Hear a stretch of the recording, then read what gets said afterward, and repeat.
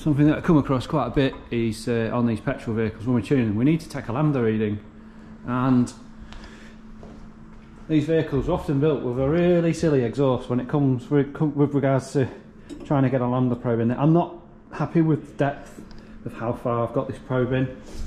What I might actually do is just ring the customer and just ask if I can fit a lambda boss. Otherwise, I think if I'm mapping and trying to dial in cruise and low speed RPM, I think there's not going to be enough exhaust gas speed to get an accurate lambda reading. Whereas if I get this lambda probe, I don't know, a foot or further into the exhaust system, we could potentially get some more accurate readings. I've got something else that I use usually, which is like a clamp on. I might try that actually. I might try that. That might work. But yeah, think of your tuner. So yeah, just one of the things when it comes to preparing one of these vehicles on the dyno. I'm just not happy with that. It just, yeah, it probably is safe, but I don't want to run the car with that kind of setup. So yeah, thought that'd be worth showing. Let's see if I can get this clamp on.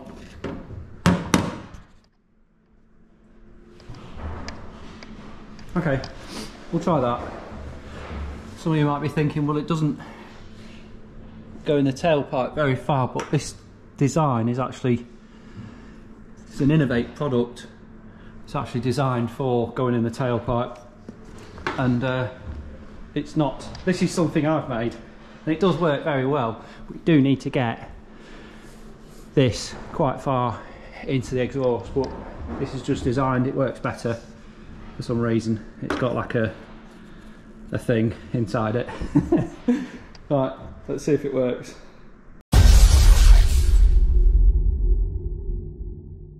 Right, hello and welcome back to the channel again. Today we've got a 4.6 litre V8 in for mapping, and it's on Omex. So let's take a look. So this is an engine that's actually just been rebuilt with some headwork and some cams. So first job really for this one is to run the engine in. Whilst I'm running the engine in, I will be mapping things like cruise and low, sort of the bottom half of the shall we say the fuel table there. I've already gone through the ignition tables, made sure everything's super safe for that process before we do start power tuning. But essentially, yeah, Omex 710 and 4.6 litre V8. So just had a, I don't know if I showed it or not, a little bit of a look at how we're going to be monitoring lambda. So we actually, I normally would use this setup, but the vehicle's too tall for it. But what we do is we're actually going to use an Innovate clamp, and as always we use our Motec PLM, professional lambda meter, and that is how we monitor air fuel ratio or lambda doing this whilst we're doing the tuning on the petrol vehicle. So just continue to make some preparation in the cell, and yeah, we'll have a go. A little dubious of these tyres, we'll see what they're like. If they're not, if I'm not happy with how sort of off-road they are, we've got another set of steels that we'll put on it, but customer put these on as a dyno set of tyres, so we'll see. Well, we'll give it a go. I think I've had a car on the dyno with these tyres before, and it's about okay, just about okay. So yeah.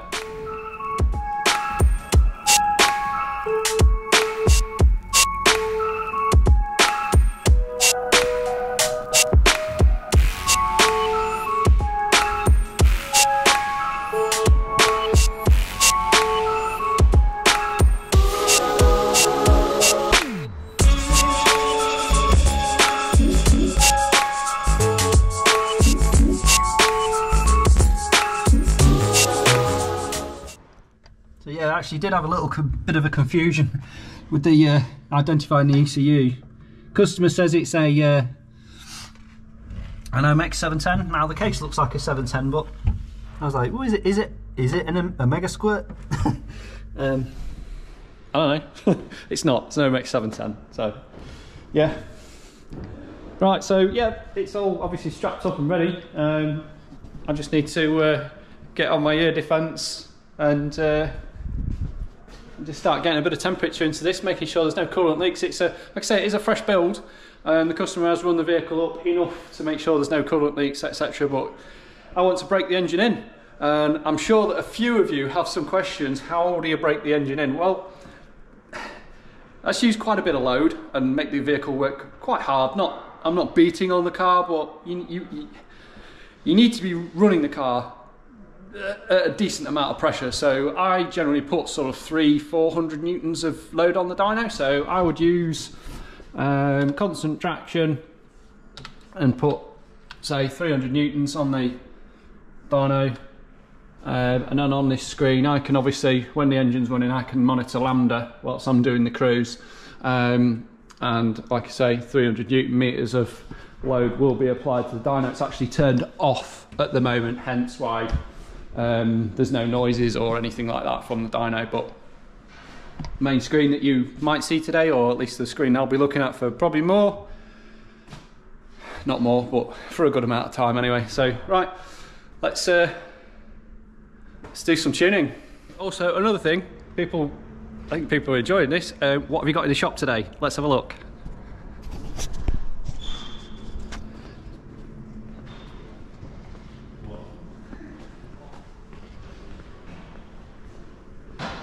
So one for diagnostics over there, and mapping. This one they'll list for modifications, and work that's going on with this is ridiculous. I think it would be rude not to feature this one at some point. We'll stay a little tight-lipped on this one at some point. This as well, TGV, will be featured on the channel at some point. I think it's actually going home today. We've done a clutch and a red booster in this one. But yeah, it is perhaps, it's on air ride as well, perhaps one of the most modified Defenders I've ever seen. I mean, I have never seen one with so many gadgets. That is a whole lot of buttons, radios, and it's one of those at a glance you think, yes, a modified truck, but the more you look at it, the more, like obviously more I've worked on it, so between myself and Will, the more tricks and gadgets and things that you find on it. So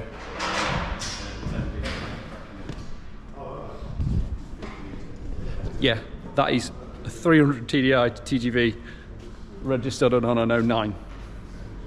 Yeah, so it was built and registered in 2009. This one, I think you may have seen this a couple of times on the channel. We own it, we're building it. We'll feature this one at some point, and in the naughty corner, yeah, my car. So for those that have not seen it, that is a 300 horsepower Citroen Saxo. Right, let's get on with the job.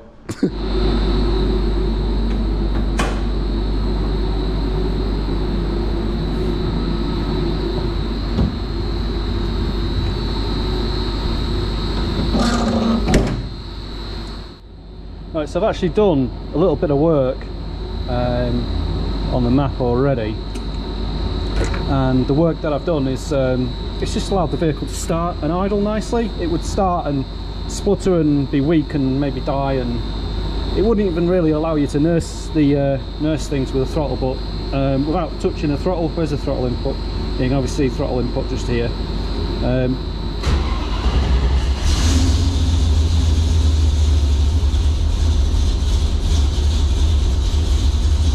Not too bad.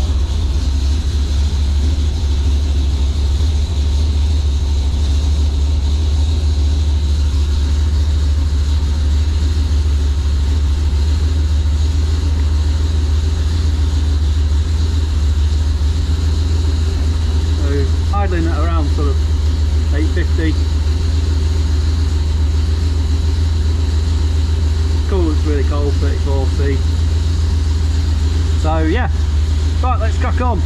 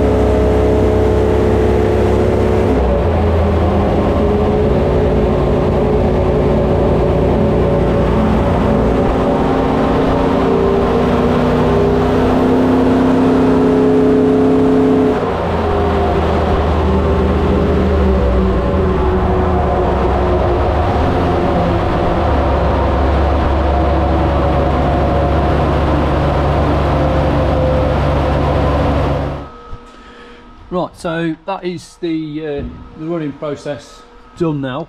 Managed to do the bottom half of the fuel table. I've just preparing for essentially doing some full, well, not full throttle power testing, but I normally start power testing at around, just look at the ignition map, 2D, 3D.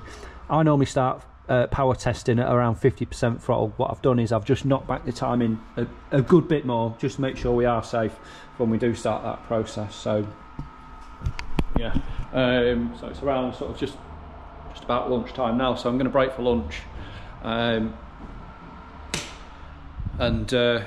change the battery in a GoPro, and yeah, and then we'll be back on with some 50% TP power testing. So, and then what we'll do is, doing that allows me to just get every single cell mapped. Then I'll just sort of, I'll start off at 50% throttle, and the map will trace all the way across here till the limiter. I'll then look at the dyno on the power graph. I'll have some data for lambda as well. I'll use that lambda data to make alterations on, that's the ignition table, but on the fuel table, and that is how we adjust our cells. And then when I'm happy with 50%, I will move to around sort of 60%. Yeah, 59.8 is the next break point, so around 60%, and I'll rinse and repeat until we're at full to 100% throttle power testing. And then when I'm happy with all of that, that the fuel is all safe, then I'll start adding some timing as well. Okay, so first pull, 50% throttle.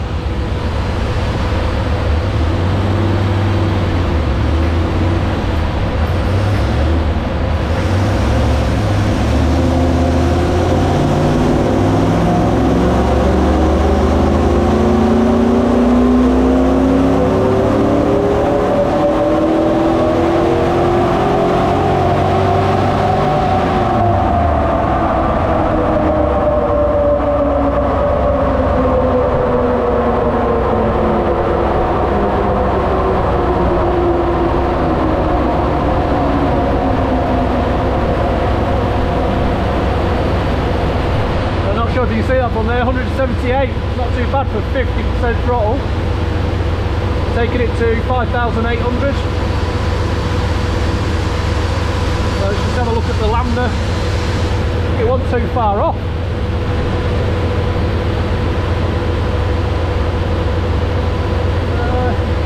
Not bad. Not bad at all. Let's make some adjustments and do another pull. Right, so we've made the changes to, we've actually mapped 50% throttle now, so we're going in at 60%. So what you've got in the background there is actually the 50% throttle run.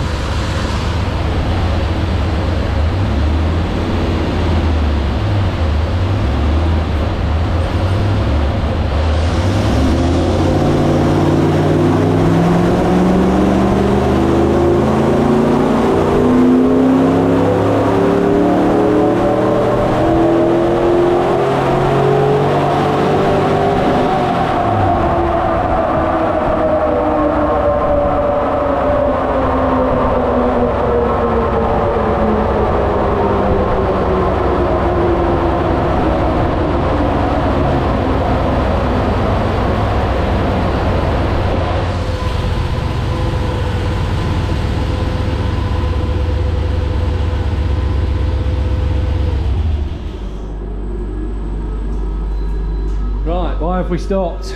Well, I don't know what.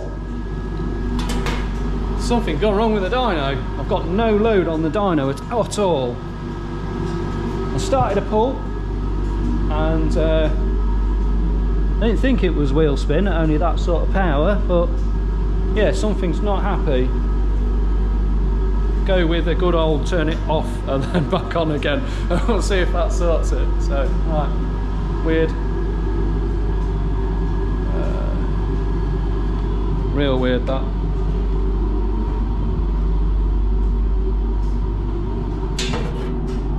Well, starting to have some fun then.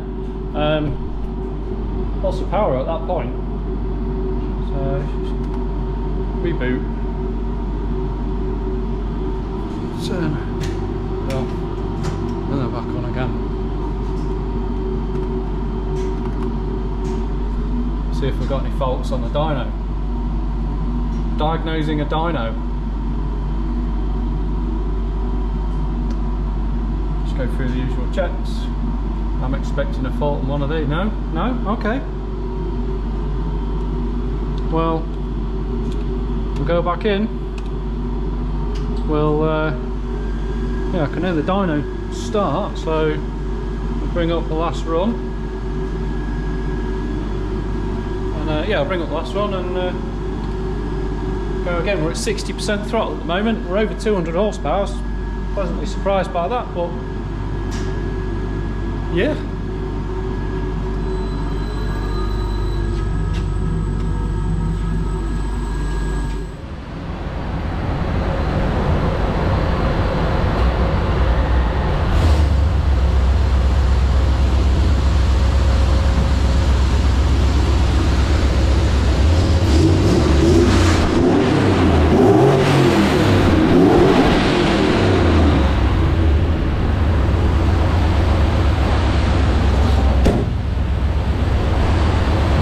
Again.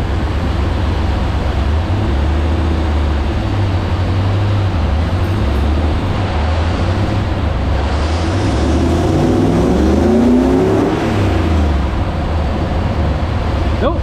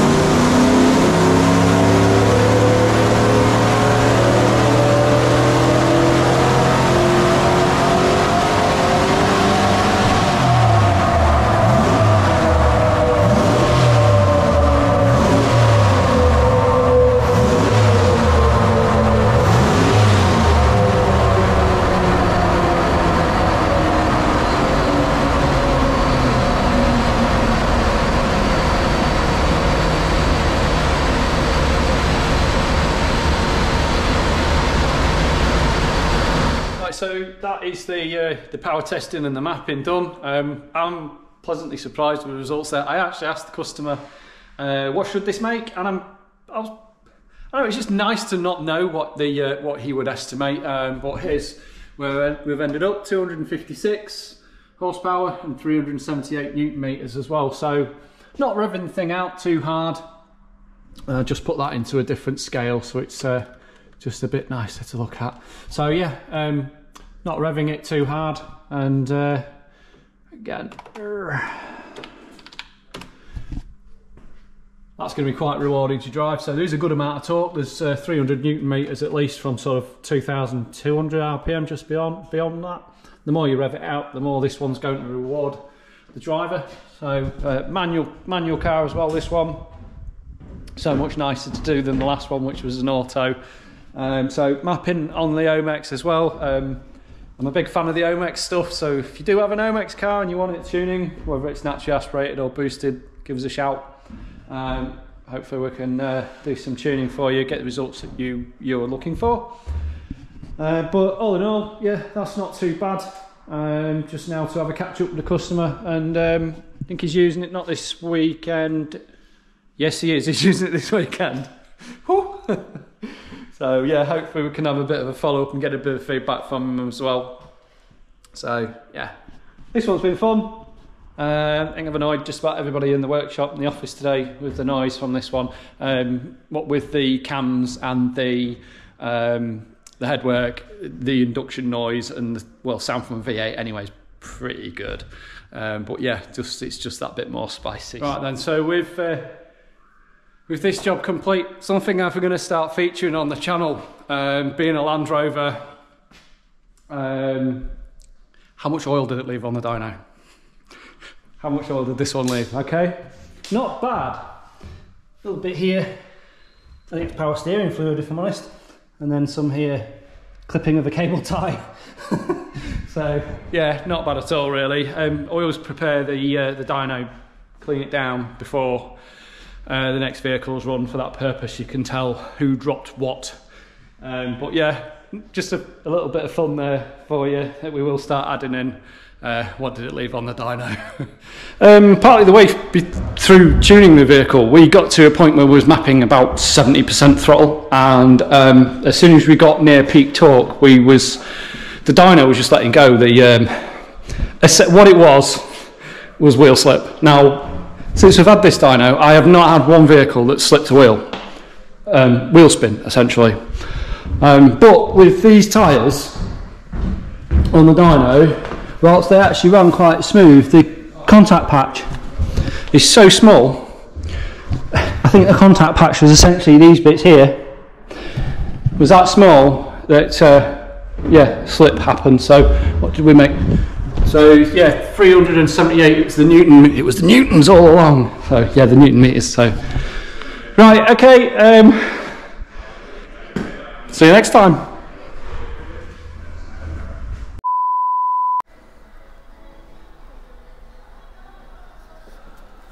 Right, so just to follow up at the end of the video, it's actually been about a week and a half since we mapped this, and just had a word with the owner of the vehicle. I'd really like to give the owner's name, but I don't know whether I should. But yeah, what's happened is gone home, prepared the vehicle for the weekend for the racing, and won. So well done on that one. So yeah, awesome. I know the owner of this one was wanting to beat someone specifically, and spot on, good job. Right, so might actually pop and watch this gentleman race, and we may feature this one on the channel a little bit more. I'm not sure at the moment, but we might follow this one a little bit more closely. He races alongside quite a few people that we know, we support, and yeah, so watch this space. Thanks for watching, and see you on the next one.